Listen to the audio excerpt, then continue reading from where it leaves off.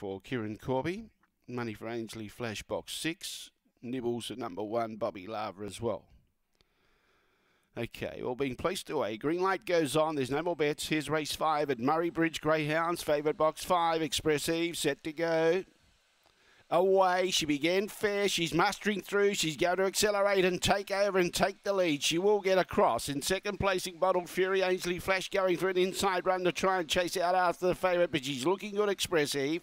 Now getting into second placing was Ainsley Flash. Aston Cannon's making ground, then in turn behind those going very wide was Bobby Lava. In front, Expressive, going strong, Expressive wins. Second, Ainsley Flash. Third, pretty tight, McLaren Dazzler on the inside or Aston Cannon on the outside. Bobby Lava behind those. Following those through, we had Bottled Fury, McLaren Illusion and Calendar Sprite. She was always near the tail end of the field, and the time was around 25.73. Oh, that was a better jump. She didn't ping the lids, but she had room to move early, and she used her speed to accelerate and take the lead.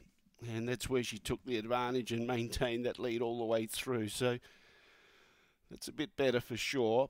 5, 6, 7.